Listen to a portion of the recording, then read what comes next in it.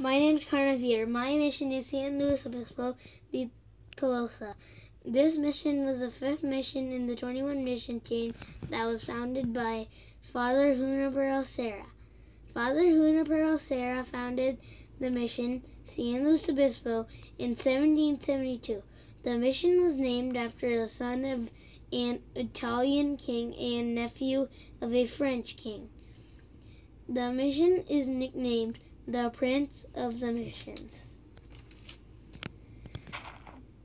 This mission is located halfway between the north and south ends of the mission chain, in a valley surrounded by the mountains. This valley was named La Canada de los Osos. It is also known as the Valley of the Bears. Now I'm going to give you a quick tour around the mission and tell you more about the mission. Right after Father Serra founded the mission, he left the area. He had Father Jose Cavalier in charge of building a chapel, workshops, and sleeping quarters. Father Jose had 5 soldiers, 2 Indian neophytes to assist him.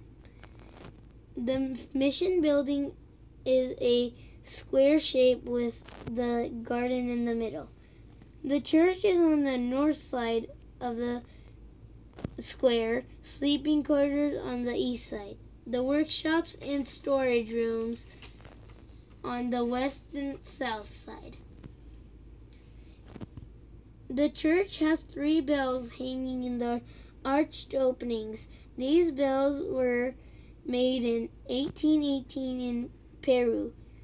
Now we are about to enter the chapel.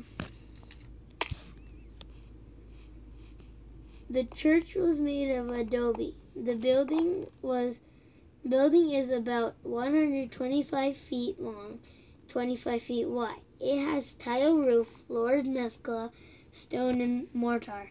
Walls are adobe covered with plaster and whitewash. Now we are about to enter the sleeping quarters. This is where the priests and padres slept. Now we are about to enter the storage room. This is where they stored their food, water, and their weapons and tools. Now we are entering the workshops. The workshops are the place where they made tools, weapons, and other things. Now we are entering the garden area, where they grew fruits and vegetables. Garden had a well which was used for washing, laundry, and water. Now we are going to go to the outside area. Here is the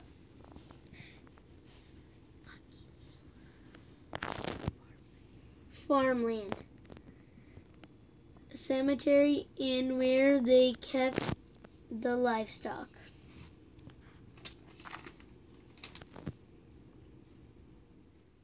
Here is the farmland, cemetery, and this mission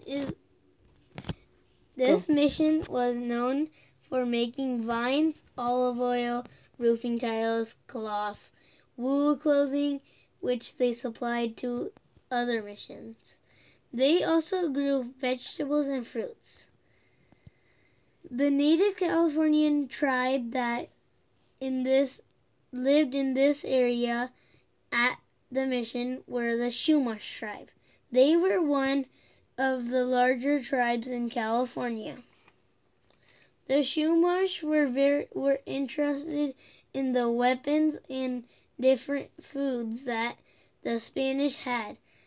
and offered to help and trade with them.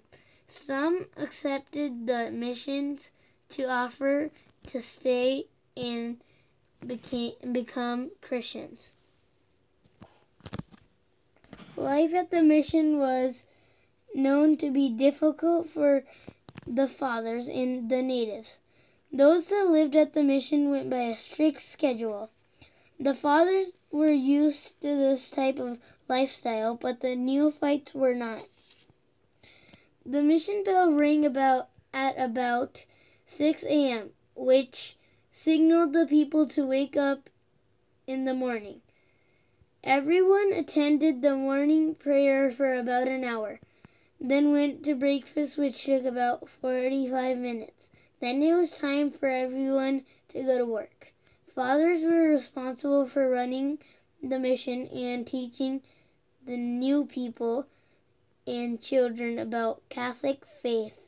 Most men worked in the fields or helped with animals.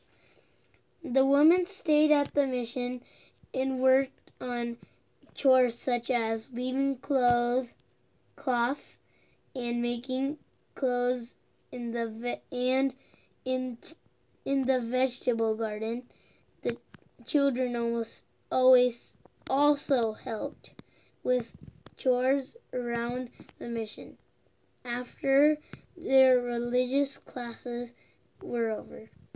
At noon, the bells would ring again for everyone to gather up for a meal. Then everyone will return to work. Then the last bell will be rung to day. Another meal will be served. Women were expected to go to bed by 8 p.m. and men by 9 p.m. The mission lifestyle was different and difficult for natives who converted to Christianity and were living at the mission. Many missed their freedom of their tribal life and would try to leave the mission. The Spanish found it difficult to convince the Chumash to convert to Christianity and live at the mission. The entire mission was completed in 1819. In 1845, the Indians had driven off all livestock and the mission buildings started to break apart. In 1845, most of the mission, except for the church, was sold off at the auction for $510. In 1859, the mission church was returned to the Catholic Church.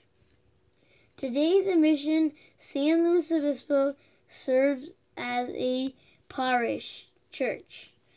Sleeping quarters has been restored as a museum. This concludes my mission project. Hope you enjoyed it.